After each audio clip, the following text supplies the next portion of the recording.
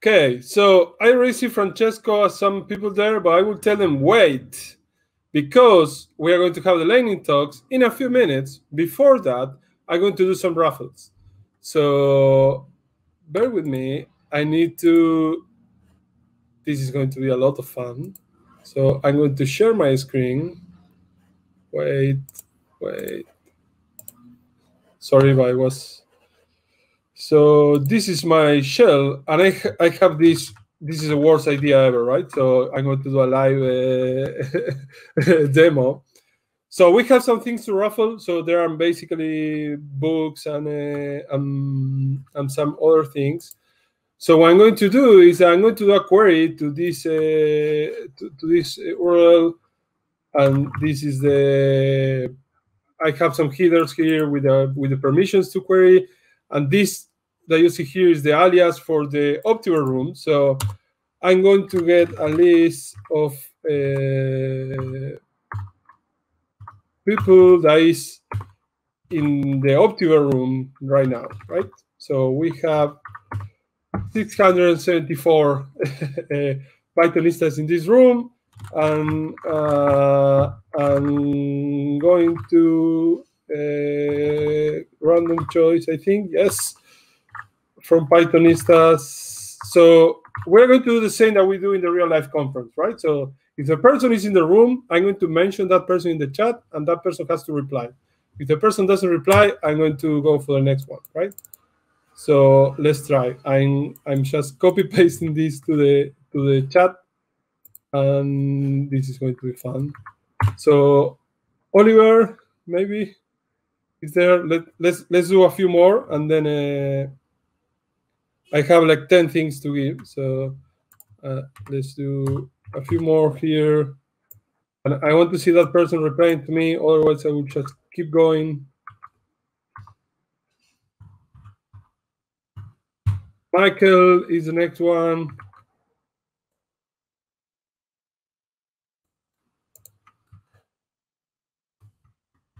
Sorry, Mikael. Philip. I want to see emoji or something there, because if you don't reply, I have to keep going. I know this is not the same that having like someone throwing t-shirts in the stage. Sorry about that. Blame COVID, not me. Christian, no one is replying. That's going to take forever, right? I think what I can do, if I don't get anyone replying, I will stop in a minute, and then I will follow. I will continue that in the chat. Yeah, Christian, one, good. We got one. So Christian, you're going to get a book. Okay.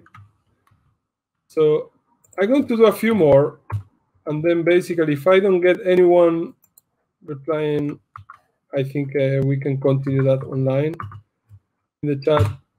Alicia, congratulations. I'm having fun. I don't know. I'm not sure what's happened with the rest. Oh, Christoph is replying. So I'm going to do one more, and then you have to trust me that I will keep just using this list that I did a request live, so it's people that was in the room, and I think I'm going to finish that the raffle in the chat, right? So it's 4 and 2 minutes, and if I'm right, we have a break, right? So we have a 20-minute break. Oh, 15 minutes break, sorry. And then after that, oh, Francesco is saying something. You know what I'm going to do, right? It's like, hello, Francesco. Welcome. You're mute. I don't know if you know that. But. Yes, I'm just pretending to talk. You know, I just open and close my mouth so that everybody thinks that I'm muted. But looking at the schedule, here on the website, I see that lightning talks start in 2 minutes. at okay. 16:05. Okay. So we can have a break, but very quick. I think there is something wrong because I'm looking at the schedule in my Excel sheet and it says 4:20. Yeah, but on the website. Okay. I think you can start now. Let's do that. I think we have an internal spreadsheet to know who's session sharing what, and I think there was a shift that happened at some point with the times. But I think we should. That's okay. So it was kind of a lightning talk that I was doing the raffle. That's right. There you go. So I will finish with that in the chat. So I will keep mentioning users and giving prizes to them. I'm going to repeat that tomorrow. So and now I'm going to leave the stage and give the space to Francesco. Bye. Bye, Nico. So, folks, we start in 1 minute if you want to have a coffee or something like that, or a beer or whatever. Just do. Be quick because we start at. So I will orient myself here so that you only see part of my mess, not everything. So. It's 16:04 Central European summertime. We start in 1 minute, so just grab your coffee or whatever. And we have a full house now. We have a number of people who are graciously giving a lightning talk. We have 2 people who signed up on the Google spreadsheet that I shared. And I invited them over to this lightning talk super secret room, but I don't see them. So wait a second, I see myself in 2 different places. It's a little bit unnerving. So Osvaldo and Vinicius, if you are around and if you still want to give your lightning talk, oh yeah, Osvaldo replied. And Vinicius, please accept my invitation to come to the lightning talk room and then click on the link in there so that we see you here on our StreamYard, the streaming platform. I will copy again the link, copy link address and paste it. So there you go. Okay, the rules of the games, I'm sure you all know them. You have 5 minutes or less, and I do have a timer. I don't know if you can see it, but anyway, I do have it. And I will be brutal and merciless, and I will stop you if you run out of time. We'll go in order, and the order of the Google spreadsheet. Okay, we can actually start. And so let's look at the Google spreadsheet. And the first person I have here is Christian. So Christian, I will bring you to the stream. I see that you're already, man, you're super fast. You're already sharing your screen, man. Of course, everything is set up. Can you hear me well? Oh, perfect. I'm cool. Okay. So wait a second. Your timer, I will start mine so I know when to rush. Okay, so I will put your slides on. Okay, so they are ready to go.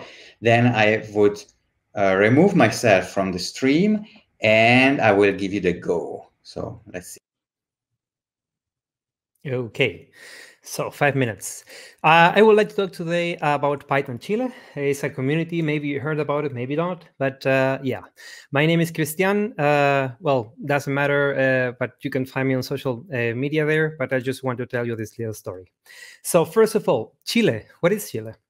I just want to clarify first that it has nothing to do with Chile con carne, not also the chilies, even though the shape of the country is really saying you that it might be the case that it's because of that.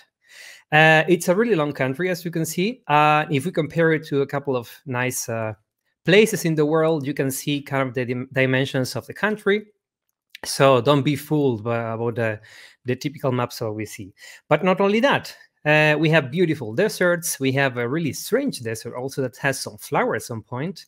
We have colorful cities, big capitals, beautiful national parks, and of course, beautiful mountains. We also have the smallest type of deer, the pudu, as you can see it here, little pudu. Yeah, being a bit silly. Yes, of course, you can learn Python too, little pudu. But the most important thing about is that also we have a Python community. So the scenario in Chile was that we had a lot of inactive communities, a couple of running meetups, PyDatas and stuff, but we had a lot of motivated people. So we were brave enough and we decided last year to start with a small conference called PyDay 2020. And a couple of details about this small event. We had 12 sponsors for educational institutions, 10 international communities. We had 2,300 tickets, even though they were free, still quite impressive. 700 people joined our Discord server. We had a lot of views on YouTube, and we had a long day of 11 hours for continuous transmission. This is the face of all the people that was organizing that. We were really tired after 11 hours. So what now? The thing is that after that, we got so many people interested into contributing to the community. So we had new contributors and coordinators. We have a healthy growing community, and we decided, you know what? Let's do it. So we decided this year we will do PyCon Chile. And as you can see, the website is already up. You can collaborate and contact us by anything you have there. The conference will be in November. And now I want to have a sub-lightning talk. So it will be a lightning talk inside a lightning talk. Just wanted to mention to you that if we consider first language speaker, Spanish is the second on the global ranking. As you can see there, it's even over English, of course. For this reason, I just wanted to clarify it here that it's not only South America. We have, of course, Hispanic America, Spain, and even Africa with the Equatorial Guinea. So yeah, Spanish is everywhere. We are dominating the world. So I just wanted to briefly mention about this beautiful initiative with many people from all the Spanish-speaking countries called Python en Español. You can visit us there in hablemospython.dev. So if you speak Spanish, please drop by. It's a really nice place to be around. So yeah, that will be it. And I even had enough time, so I will use this leftover minutes to maybe to show you that this conference is really nice. If you speak Spanish, you can drop by. The first one will be in Spanish. I'm pretty sure that if we get a lot of traction, we will be able to host the next one and maybe make it more international with English speakers. So yeah, that will be it. All right, fantastic. I'll give you my applause, my own applause here. It was fantastic. Claro que se habla español, hombre. Good, and yeah. I only speak bad Spanish, so you know. But Chile looks fantastic. So I would say, oh, I have a question already. Can we submit papers in Portuguese since we have a few more minutes? No, we didn't have this, but I just as a spoiler, Python Brazil is doing that, and they are being a good citizens, enabling Python's Spanish speakers to apply. So we might do the same for the next year, and maybe we'll be in person, so we can maybe meet there. That would be cool. All right, I will get you off the stage, and I will remove your screen and get you off the stage. All right, and I will put the other Christian up onto the stage. Okay, so Christian. Hello. Sorry about that. Sorry about the mishap. I picked the other Christian thinking about picking you, but that's okay. That's okay. I put your screen on. Wow, lots of colors. All right. You know the rules. Yeah. 5 minutes, I disappear, and you start. I disappear. All right. Hello. I want to show something that I quickly did yesterday evening. So this is totally unprepared and improvised. There was this workshop yesterday from Imachi Labs about their simplified programming environment that lets kids make these colorful pixel art animations by coding in Python. And they also have a hardware device, a wearable device that can then run these animations. and I found that interesting. I hadn't heard of ImageLabs before, but it got me thinking. I have actually built my own little device that has an 8x8 pixel display and runs Python. This one. Can I run this ImageLabs code on this? So if you were at EuroPython 2019, you may remember this, the Pew Pew. So these two are relatives. They can run the same games. I'm a fan of the Pew Pew project, so I built my own Pew Pew device. I'm going to share the screen of this device now. So this is still running on the device. It's now streaming video to my computer, so you can see it a little better. And let's see what we have here.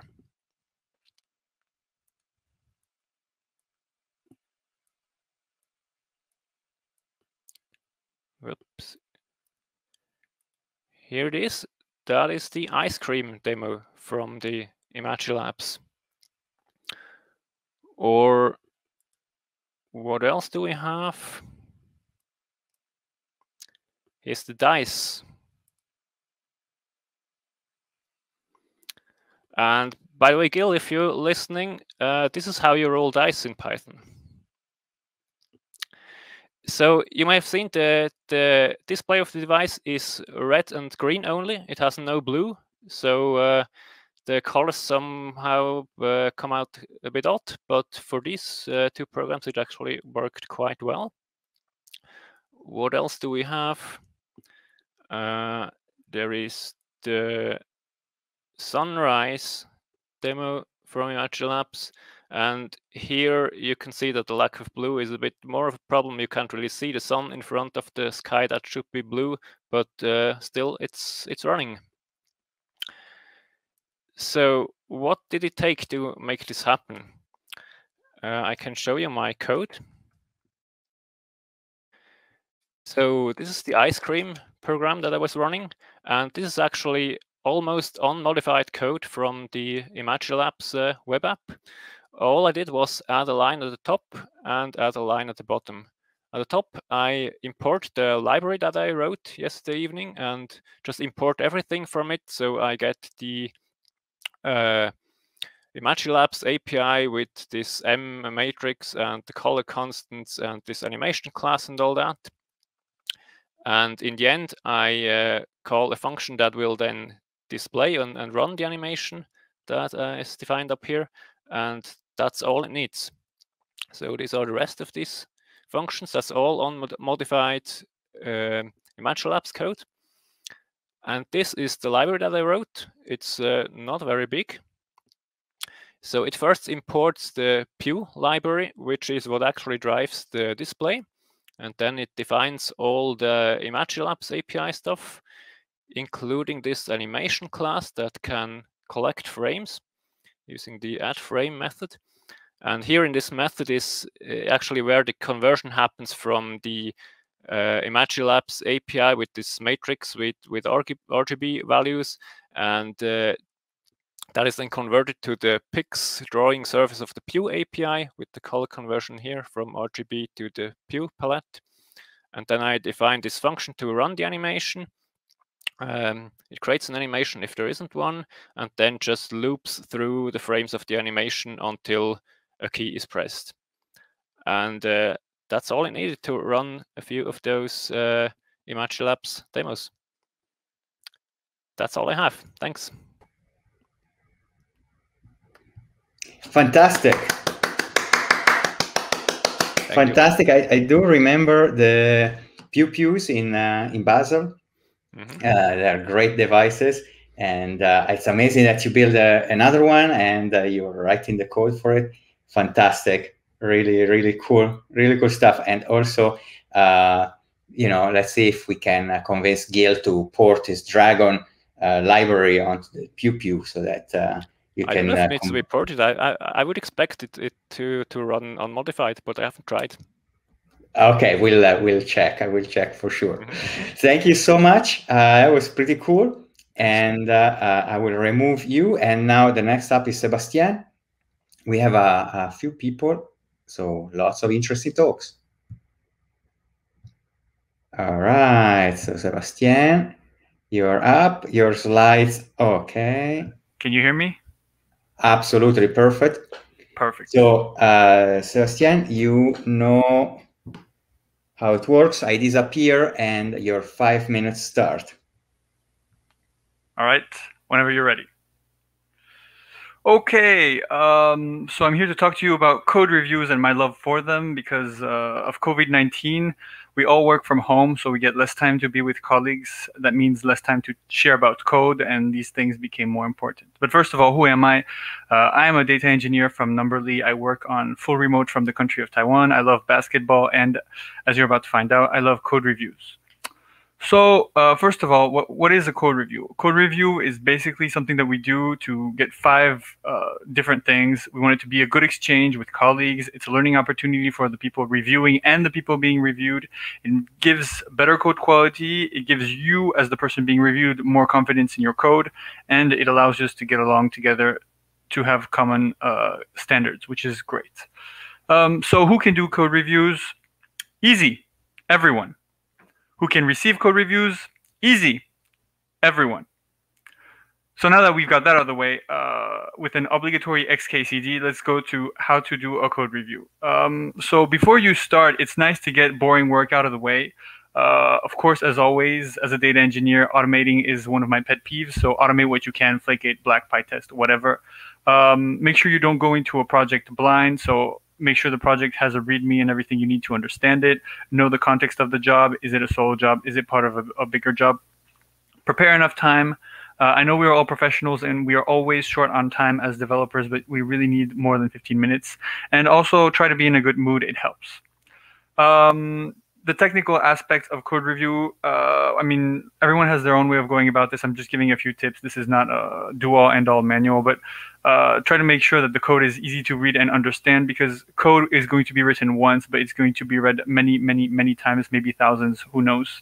Go from high level to low level. You're not going to start bitching about the get method from this API call if something is wrong with the high level code and it's not supposed to be doing what it's doing. Naming. I can't stress this enough. It's super important. As I said, commenting. Also, having a company style guide is really important because you waste a whole lot of time arguing over style. If you just have a style guide to put everyone together, it really helps.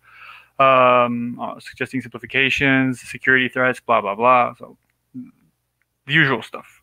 What a code review is not. This is a lot easier. You know, no judging. It's not supposed to be painful. It's not actually extra work. It's just part of your normal work to make your code, work. It's not a one-shot. Don't expect to send your code in to be reviewed, get your code back, do the changes, and be done. There's going to be some back and forth always. It's not a perfect process. Don't send your code to be reviewed and expect that someone is going to fix all your mistakes. You know, it's just another human who is helping you get better. And obviously, it's not going to be the same for everyone or every time. As I've said before, it also depends on your mood. So now this is the core part that I really wanted to talk about and why I did this lightning talk. Programmers are not always, Pythoneers excluded, of course, the easiest people to get along with. Sometimes we have, our pride about our code, or we have, a grumpy attitude because technical people like us get away with it. So I'm going to try to talk about how to do a code review like a human. Some of these might seem a little bit extreme, but if you do them, you'll find that it actually makes your job a lot easier. So the first is never say you. I find this is very instinctive. You always want to say you did this wrong. But if you always replace everything by we, or you just remove the subject, it makes it much less inquisitive and much more positive, and it makes it much easier to do code reviews. If you write your feedbacks as a request, it's the same logic. You make it easier to comply, and that's what we want in a code review. Whenever you tell someone to do something for a reason, always give the reason with a principle, not just saying because I think it's better. Snippets, especially if you're dealing with someone who's a junior or hasn't coded this kind of language or type of framework before. there's no snippet and no principle, then if it's just subjective, try to just give your opinion. And also, very important, give praise. Code reviews are often just pointing out things that are wrong. So if you can say, "Oh, this is nice," or "Oh, I learned something from now and then," it's really nice. That was my lightning talk, just under 4 minutes. So thank you very much for listening. I've put a few links at the end, and I'll share my presentation with you in the lobby or wherever I can share it. So yeah, thank you very much. Excellent, great, very nice. Thank you so much, Sebastian. You live in Taiwan. Yeah, it's actually 10:30 here right now. So it's Wow. very easy for the Olympics, but a little bit harder for EuroPython. Wow. Okay, that's pretty cool. That's fantastic. I guess. I guess you're not originally from Taiwan, but no, I'm from France. You like it though, I guess. Yeah, it's a great country. It's a great country. Thank you very much. I enjoyed my time here. Fantastic. Well, thank you for staying up for this talk. My pleasure. We really liked it. So next up is Indranil. I'm sure I'm butchering your name. I apologize. So let's see where can I find you. All right. Hello. Hi. So you can start sharing your screen if you have any slides. You don't have to have slides, of course. There is this share button at the bottom. Yes. So the entire screen, right? Yes. Okay. I will add this. So again, 5 minutes from when I disappear. 3, 2, 1.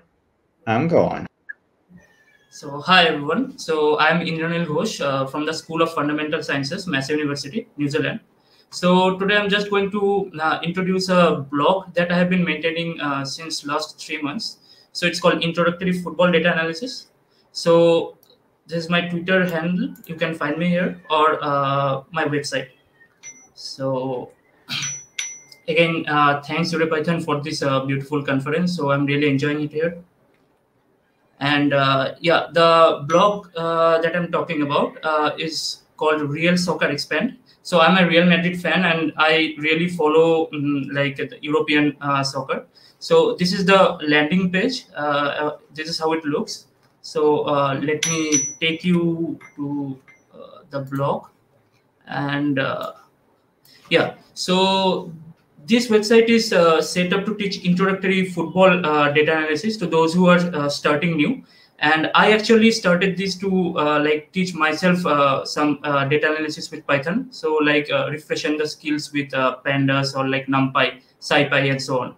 And the user will learn how to get access to open football data, like event data or like some tracking data, the GPS data, and run some analysis using them. And there are some mathematical techniques that I've used here. So like from the fields of complex network analysis, or like computational geometry, and some statistical analysis. So like the user will learn how to draw football pitches and some beautiful visualizations. So yeah. So these are the references that I used to teach myself the whole thing. So this blog that you are seeing, I used R Blockdown. Like the package from R, it's called Blockdown. And using R Markdown, I actually developed this website. So yeah, so these are the references. So like there's a couple of books that I used, like Hands-on Machine Learning with Scikit-learn, Keras, and TensorFlow. And the book called Graph Theory and Complex Networks by Dr. Martin Weinstein. And there are some good YouTube channels too, like Friends of Tracking, that's maintained by Dr. David Sumter, and also the channel that's maintained by Mecca Jones. And this book, Soccermatics by Dr. David Sumter, is like it's fun to read. You will learn a lot of concepts about data analysis and soccer, and like it's written in such a way that even a layman can understand with some simple knowledge with soccer. and these are the posts. So like start from the bottom actually. So the first post is to like I'm teaching how to get open access event data from Statsbomb. So it's in a it's given in such a way that you understand step by step. So here I'm just teaching how to install Statsbomb by using pip. So pip install Statsbomb and so on. So like you will learn how to get the data, collect the event data of soccer, and like analyze some game from a particular game, and so on. Okay. So like you will learn how to draw a pass map, a shot map, and their corresponding heat maps from a particular match for a particular team. How you will like learn how to draw a football pitch using a package called MPL Soccer. Some past network analysis using the concepts from network analysis, and like computational geometric concepts like convex hulls, Delaunay triangulations, and Voronoi diagrams, and some statistical analysis. So keep on like adding more posts, but like if time permits, yeah. And you are always welcome to give feedbacks. And this is the gallery. So there are some good visualizations that can be done with Python. And you might not understand directly looking into the gallery, but if you go through the posts one by one, you will know what this actually means. And yeah, that's it. So again, this is the reference, and that's the end. Thank you. Wear your masks, get vaccinated, and stay safe. Yeah, that's it. Fantastic.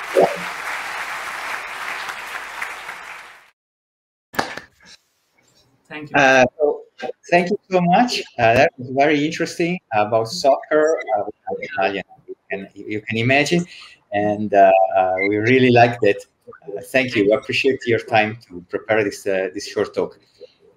So now we have Nicholas Beck for. Yeah, so a short announcement. So I still have some things to raffle, and the old way to do that is not working, so I'm going to change that. So I want to say first thank you to Manning that is giving some books, full stack Python security and microservices APIs in Python. We also have some vouchers from No Stark Press, so it's a $50 vouchers. We have some books from Pact, I don't know. There is 5 different books about Python. So what I'm going to do is I have 10 different things to give. So the first 10 attendees to find me in WonderMe and they manage to start a video call with me, I will give you the prize. So you have to find me in WonderMe and you have to start a video call with me, and then I will give you the code. So yeah, get ready and have fun. See you. Fantastic, Nico. We'll chase you. All right, so back to Lightning Talks. We have Francesc, almost like me. Yeah, Francesc, perfect. Francesc, okay, excellent. Mm-hmm. Where are you from, Francesc? I am living in Spain, Mediterranean coast. Okay. I am, in the balcony now. It's too hot outside. Yeah, I'm in Granada. It's really hot. Oh, really? Okay. Interesting. All right. So you know how it works. You have 5 minutes. I disappear, and you start. So 3, 2, 1, go. Okay. So thank you very much. So yeah, I work for Iron Array, and we recently released a community edition of our main product that I would like to introduce you. So what it is, Iron Array Community. So our main product, Iron Array, it's a computing kernel on top of compressed containers, which work on BLOSC and Caterva, and then we add these computational engines. But we decided that probably it would be interesting for people to get access to the data containers, which are compressed and has good performance. So we decided to release the Iron Array Community Edition which is a thin layer on top of Caterva and BLOSK. Caterva was introduced by my colleague in past Lightning talks yesterday. So, which are the main features of Iron Array Community? So it's a data store for on disk and in memory. It is designed for multidimensional arrays. It is lightweight. Its only dependency is Caterva, and it has support for types. Currently, float 32 and float 64, but in the future we can add more for sure. It is completely open source, and here's the repo. I will share my my slides later. So yeah, so as Iron Array Community is based on top of Caterva, it inherits all his features. Okay, so whereas other libraries has support for chunks. Okay, Iron Array Community supports this double partitioning. That means that when you are trying to get an slice, you can be much more selective in the amount of data you are retrieving. So in general, it is faster to retrieve data like hyperplanes from multidimensional arrays. As we can see here, this plot is about Caterva, but Iron Array exactly the same performance. Now, Iron Array Community example. So for example, here we're creating an array which is 1 million by 1 million elements. So almost it's more than 3 terabytes. Okay, and we design the chunks and blocks that are 1 million by 1,000 by 1,000. And the nice thing about this is that creating this huge array filling it with zeros, it takes just a fraction of a second. Okay, and then it is possible also to assign. So, for example, this row we are assigning it to a NumPy array. So it is really fast the way to create these huge arrays. Here in the output, we see the information that for this array, and we see that the compression ratio is really high. Okay, which is normal for such a big amount of zeros. So one of the secret for having such a high speed is leveraging the new CBLOS2, which was released 1 month ago. And yeah, CBLOS2 also it's the next generation of blocks, and also comes with efficient zero handling, which is important for sparse data. So, for example, here it's how Iron Array behaves for efficiently storing sparse arrays here. And in this case, we downloaded an sparse array from this URL here. And in this case, it's an array of shape 2,000 by 2,000, 20,000 by 20,000. And the rate of values that are not zero, it's 0.3%. And we can see that Iron Array, thanks to BLOSK zero handling capabilities, can reach very good compression. And in fact, it's very competitive even with against formats like matrix market, which is especially meant to hold sparse data. Okay, so thank you. We will be grateful if you use our library, and yeah, and you can have a look at our website in ironarray.io.products. Thank you. Fantastic. That's a really great talk. Thank you. Just a quick silly question. Why Caterva? Caterva. Caterva, you mean the name, right? Yeah. Yeah, Caterva, it's a Latin word that means like a horde of people, typically not very well organized.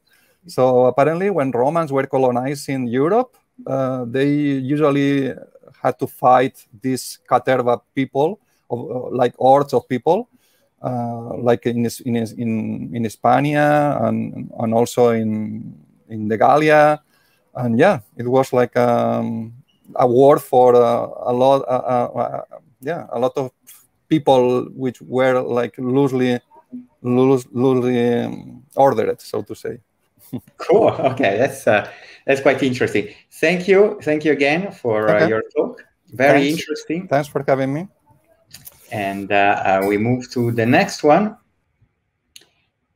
So we have Vinicius. Vinicius. That's me.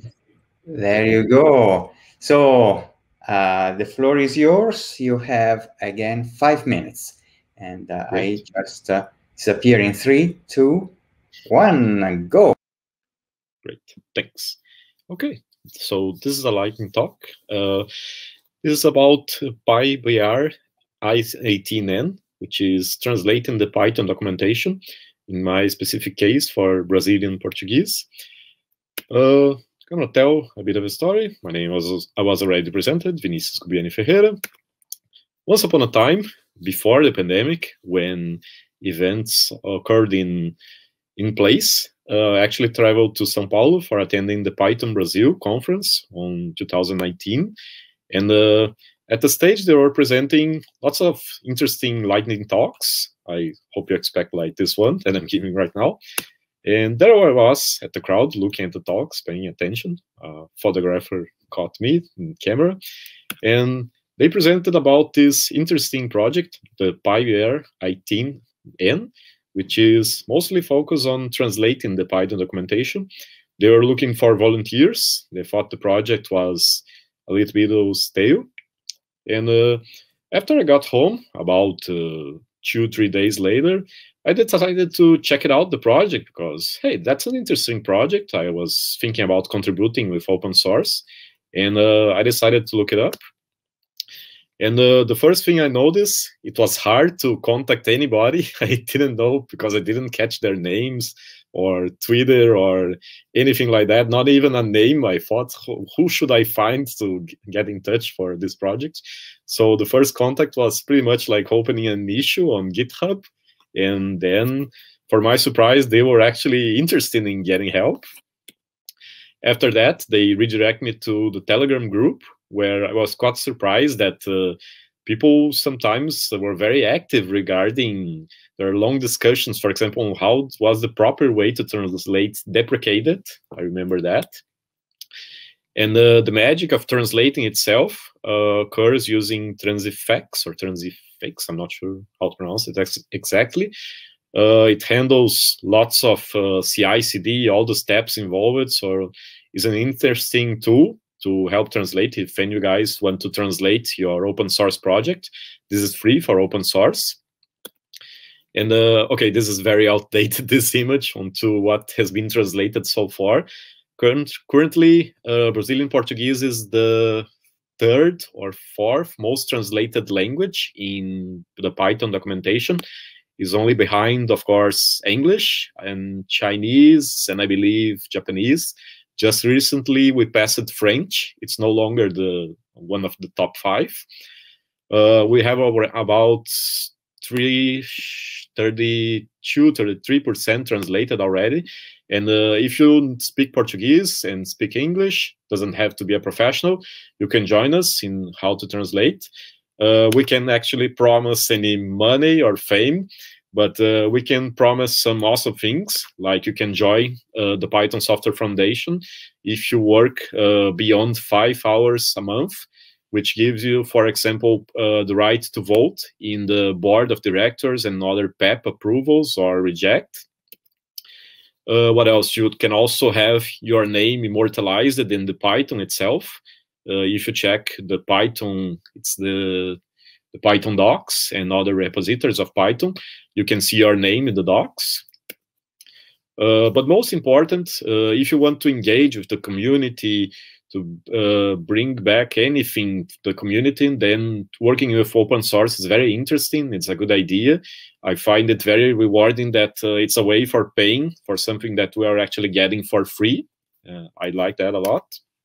And to help and to inspire other people, because in Brazil, not everybody speaks or writes English. So to make it available in their own language is very awesome. And in the end, that's one of the things that I find most fulfilling, like to sense that you are actually helping other people that you don't even get a chance to meet in person. So that was about it I had prepared. So again, valeu, merci, thank you, muchas gracias, vielen dank. If you want to get in touch with me, find me in any of these means or even on the platform for this conference. Thank you. Also, very, very good message. Vinicius, really a great message that you gave out, and thank you for all your contribution to our community. That's really fantastic. So next up is Jill. Jill, I will put you up. I have a small announcement to make. Apparently, we managed to break the website, the EP 2021 website. Oops. We are fixing it, but things are exciting right now. So enjoy enjoy this last few talks, and then I will disappear once we go through all the people and see if I can help out a little bit fixing the troubles. But Jill, you are next. You have 5 minutes, as you well know. So 3, 2, 1.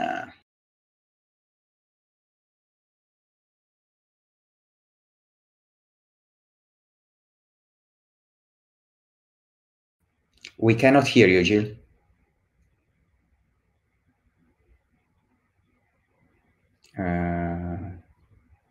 We still cannot hear you. I think I was muted. It's okay. Keep going. Am I muted now? Yes, we can hear you. Yes, I am. Okay, I'll assume that I am unmuted. If I'm not muted, then I'll. It works now. Okay, great. Thanks. So this talk is about like a little tool called Enter that helps us make the feedback loop of running tests or running anything faster. I'll show you like this is the usual like feedback loop of someone developing in Vim and Tmux. So let's say we have a bunch of tests here and we want to run them. So we just press enter on the other tab or like in a different terminal. They are green, that's fine. And then we edit this file and we just delete the file, the test that we don't want. And then we run this again. And yeah, you see, so like this little moving from one file, from one pane to the other, like on PyCharm, even if you use PyCharm, I think you have to like click on the button. So like move your mouse, like take your hands out of the keyboard, or you know, like it's too long. It's too long of a feedback loop. So this tool called Enter, I don't ask me why. It helps with like it's a little Unix tool, so it just does one thing very well. You'll be the judge of that. So we just pass like a bunch of file names, and it runs a command when they change, right? So find is a usual command that just shows you the list of all the files in this directory, right? So you can see here, ignore the bycache. So if we run find, we pass it to enter, and then we say pytest run test enter, right? And then if I undo, it ran again because it knows that the file changed. So it's like I didn't move my hand. I just had to save the file. That's it, right? And the same thing here, right? So like we can do the same thing. We can use FD, which is a Rust find, way faster, or so they say, and we can just say like execute that file, and then when we change here, good evening, EuroPython, it just ran it. Amazing, right? That's it. Install enter in however your OS does things. I use Arch, by the way, so it's just Pacman. That's it.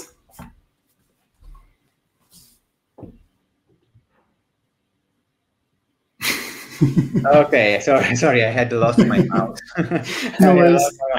Actually, it's a very useful command. I didn't know anything about it actually, so I will install it. It's pretty cool stuff. Sure. Thank you so much. No So worries. next up is Osvaldo. All right, hello. And you can start sharing your screen if you have slides, otherwise. Yep. Share screen. You will tell me if you can see. It's okay? Yes, and I put you. Oh, wow, hydrological modeling. Very cool stuff. All right, you know that you have 5 minutes, right? Okay. And Yeah. I will just disappear and you start. 3, 2, 1, go. Okay, so I'm Osvaldo Barresi. I'm from the University of Toulouse here in France, but I'm originally from Paraguay, a country located in South America. And I'm very, very new in Python. Actually, I haven't been coding for like maybe 1 year or something like that. Still studying it, still trying to understand it. But I wanted to just talk to you a little bit about my PhD work, which involves mostly hydrological modeling research. And we are going to use some deep learning concepts in order to do some predictions that may be a little bit more accurate that hydrological models can do right now in present. So first of all, there's a big perspective of what we can do with machine learning in general, with climate science, hydrological science, climate change, etc. It's a very, very nice research perspective, because we want to know what is going to happen in the future, right? It's like what is going to happen with the climate. I mean, even with the forecasting, what is going to happen with the hydrology, where is going to be more floods or more dry periods and stuff like that, right? So hydrological models are excellent tools that we use in order to do these predictions and try to do some policy, develop some policies in order to take care of our environment, right? But there's a very, very nice phrase that I really loved it, because all models are incorrect, but some are useful, right? Because I mean, we are. I cannot explain in 5 minutes everything, but models have uncertainty. Uncertainty is a source of error. So the hydrological models may be wrong, right? But we can improve our prediction using machine learning, deep learning techniques in order to understand a little bit better our chaotic Earth system. So I just wanted to show you two research publications. The first one is a publication from Nature, a pretty cool paper that it shows here 3 examples. Actually, it was more. There were more examples, but I don't have the time to explain all. So the first one, as you can see here, for example, machine learning tasks. The first one is object recognition in image links to classification of extreme weather patterns using CNN climate simulation data.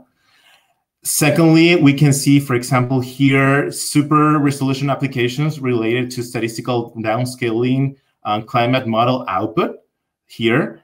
This is a very, very cool thing, because with the downscale statistical techniques, we can take up the global climate models prediction and use it in the hydrological models to predict what is going to happen with, for example, rainfall or runoff in 2050, 2100. So yeah, it's universally used in the climate change research in order to do the what is going to happen with the climate change, right? And finally, the video predictions is similar to short-term forecasting of Earth system variables. So yeah, we can use these applications to improve our forecasting, weather forecast, right? Because our weather forecasts are also climate models. And this is a very, very cool paper I also picked, because it is mostly I work with this kind of models. It's called SWAT, the Soils Water Assessment Tool. And in this case, they use the convolutional neural network deep learning coupled with Earth observations, that will be telemetry data, in order to obtain better estimations of nitrate and sediments. And with this, we can calculate the entry of sediments in water, the amount of nitrate that are in water, and with that we can estimate what is going to happen with water pollution in the future. So in this case, they use some multispectral data obtained from Earth observations. They train the CNN model. Oops, that's one time. And with that, they managed to do a very nice prediction of the hydrological models. So yeah, that's it. Thank you very much, Osvaldo. Very nice, very interesting how you use deep learning on different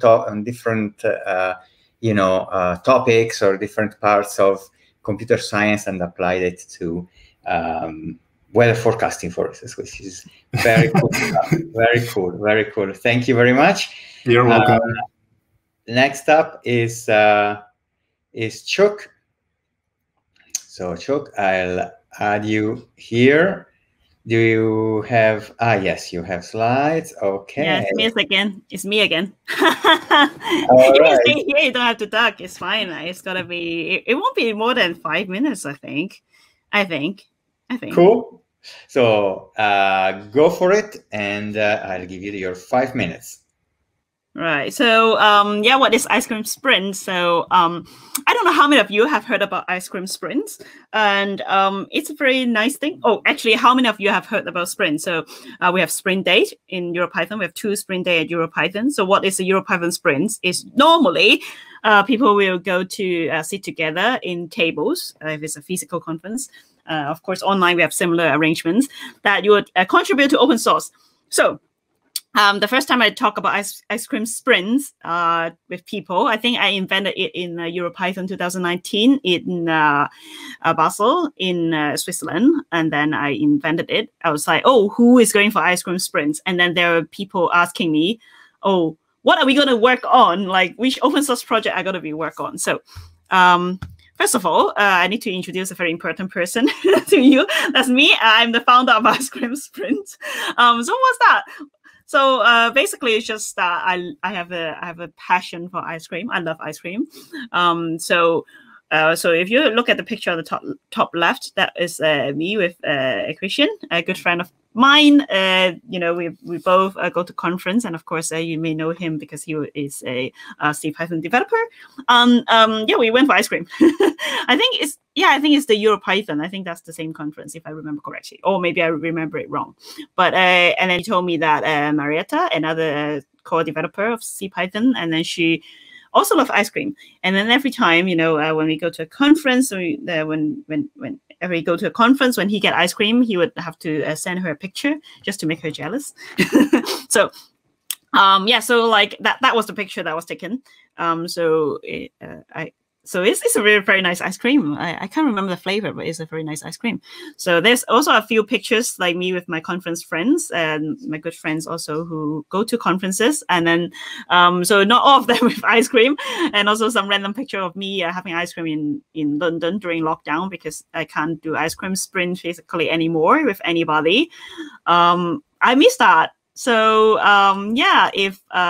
if you see me in a physical conference again in the future, or maybe next year, EuroPython in Dublin, hopefully, and then I would have a recommendation of ice cream. I think I already know where's the best ice cream in Ireland, in Dublin. So usually what happens is that pay attention to the Telegram when I want to go for fabulous, amazing ice cream. Then I would shout in the Telegram group. I would say, "Oh, ice cream sprints, who want to go?"